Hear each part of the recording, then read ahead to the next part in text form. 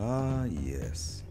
If you're hearing or seeing this, then you and I, or you, I, and them, or is it them, you, and I? Ah, the hell with it. Then you are alive. I believe.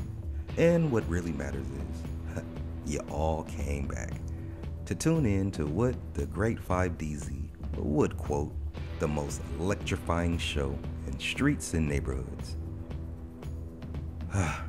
What has happened since our break?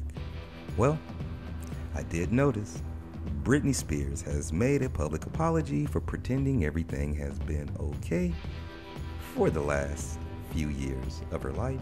Department of Homeland Security is showing concerns about a conspiracy theory being rumored Donald Trump will be reinstated as president in August. Yes, this August has sparked some controversy. Speaking of Trump, his arch-enemy, President Joe Biden's approval rating has jumped to a whopping 56%, while the life expectancy of the average human has declined by a few years, especially for some nationality groups in 2020. Nah, it's not probably due to the zombie apocalypse. Then again, maybe.